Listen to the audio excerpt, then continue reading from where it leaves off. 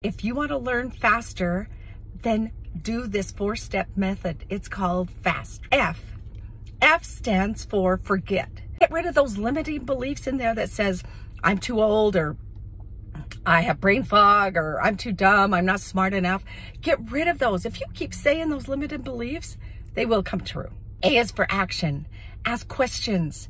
Write things down. Take notes. The more action you take, the more you learn. S is for your state. Now, you've got to have a good state of mind. Things that you learn that stick come with emotion. One of the ways you can change your state and feed your brain is through oxygen. So do this with me. Go. Breathe. And the last one is T, teach. You teach it, you get to learn it twice. You learn it the first time, and then you learn it the second time. I'm teaching you here. That's what I'm doing. So think about those things. F, forget. A, action. S, get rid of that state. T, teach it.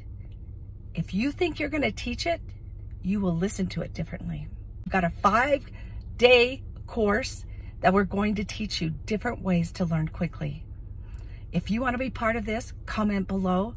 I'm all in. I'm Robin Frank. Love your life.